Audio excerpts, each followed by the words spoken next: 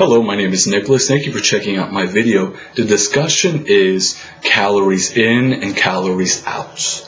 Now, for those of you who have trained at public gyms, read different online fitness websites, we're constantly getting feedback. And I remember when I was working with different trainers, I would always hear them say, and even to me, all it is calories in and calories out.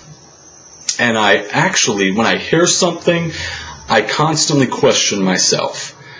What does this actually mean? If you, let's just say, eat in excess of something, whatever it is, let's just keep it easy, and you're ingesting the standard American diet that promotes certain things we don't want. But when I hear calories in and calories out, that basically says to me, eat what you want, how you want, and leave the work up at the gym, right? The gym does not make up the high percentage of where results are really going to happen. It's outside of the gym. How you eat, your nutrition plan, or the system you have in place, if you have one in place. So for example, you're one of those people who has an excess of 1,000 calories. And that 1,000 calories is actually going to add eventually to a pound. Some people would say 3,500 calories makes up a pound in fat, I believe. I'm not real sure. And you think you're going to enter a gym and you're the average individual. You're not an athlete. You think that you're going to burn off, let's just say 800 calories, which will lead into a story I want to tell. I remember like 5 years ago, I was training outside of the state of Ohio at this gym. I don't remember what it was called, or maybe I do and I don't want to tell you. And I remember these ladies doing Zumba, and at that time it was really popular. And they would always see me on a cardio machine. And they were really sweet ladies, and they would ask me, why are you on this cardio machine for so fucking long? She says, well, you can do this class, and you can burn that amount of calories and less time. And I said, well, how many calories are you actually burning doing this? And she said 800 in less than 20 minutes. At that time, there were no monitor devices that really would calculate. So people would just go by what they felt they burned.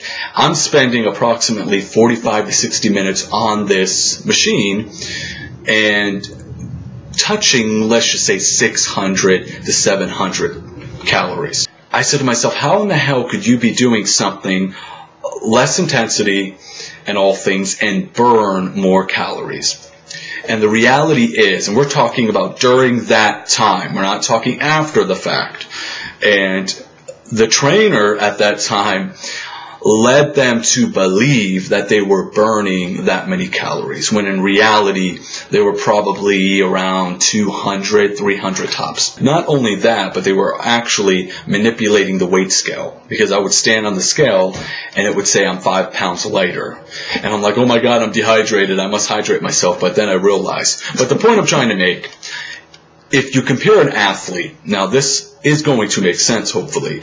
An athlete is at a level of physicality, meaning they contain higher amounts of muscle mass. And we can talk about muscle 1, muscle 2 fibers, but we're not going to go there. But their system, their whole body as a system is working much better at a higher capacity than the average person. And that's what I was trying to compare to. So therefore, an athlete can eat, oh my God, I was working with this one athlete, to be honest, who's consuming over 3,000 calories. A female around the height of 5'5", and her body fat is like 12 to 13%. But she's an athlete. She's actually putting the time and working out over 3 to 4 hours per day. And that makes sense, right? We understand that if we compare those scenarios with different types of bodies in a sport versus someone not in a sport. Now, if you want to throw out all these trendy diets and stuff, I like to see a person over a period of time, not just when they look physically fantastic at the age of 22, because not everybody's fucking 22 years old. Usually, if you see the average person who is consuming, as I stated previously, the standard American diet, they're gonna gain weight. I've seen it. I've done 24-hour recalls on people where basically I calculate how much they are truly ingesting versus what they think they're ingesting, and I calculate their level of physical activity by bringing them to a gym and seeing where they're at in reality versus what they think. Because if you're the average person and you think that you're going to just enter a gym and burn off the excess of whatever you're trying to do, it's fairly difficult to do. Our government even promotes that, but very few people can actually do that, even people who are trained. And when athletes come off of the sport, no longer in the sport no more, even they will tell you, you know, they're no longer doing the calories in, calories out. They're no longer doing the types of training that really makes them the special woman or special man that they are. You understand what I'm trying to say? So you have to use common sense. When I was started college and in my second year, when I was overeating and stuff, I said, oh yeah, I'll work out, but I never got to it. And when I did, there is no way in hell I'm going to burn off the excess. I mean, it's just not realistic. Let's just keep it real. If you manage what you're doing, what you're ingesting in all things, that's a different story, right? It's then realistic. You can only do so much, especially when you're in a poor physical state at the time that I was.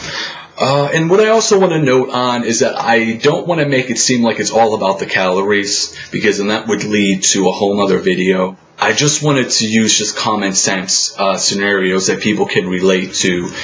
And I'm not all about a calorie is just a calorie, by the way, because I believe when you eat different things, it will have certain effects in the body, and that comes to a whole nother video that I really do want to talk about, because there's a lot of misinformation out there, but I just want to leave it here for now. So thank you for checking me out. If you have questions, please post below or visit my official website and send me an email.